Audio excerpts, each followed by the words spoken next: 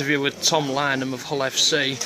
Tom, can you tell us, is there much difference between the pre-season training that you're doing this year compared to last year? It's a little bit different. I think it varies each year as obviously the science behind it evolves. But you know, all pre-seasons are tough, and this one not too many differences, but obviously it has evolved a little bit. Right, and how are the new signings, the new lads settling in? Really good. Liam Price and Max Mead in particular look absolutely brilliant. You know, they're doing some very, influential players, and they're very creative, and they've looked really good in training so far. That's great, jolly good, and they're settling in all right with getting on with everybody. Been around a long time, and he's been at a lot of clubs, so you know he's very vocal and not shy.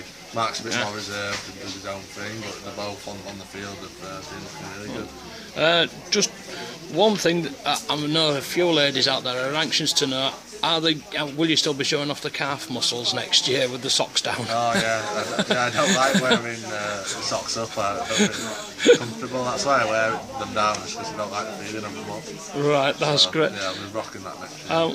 One other thing, is there any particular sweets that you like being chucked at you at the end of a game? Because I know that a few of them do chuck some sweets. Yeah, might be my favourite. If I ever buy sweets, I always get Maynard Sports.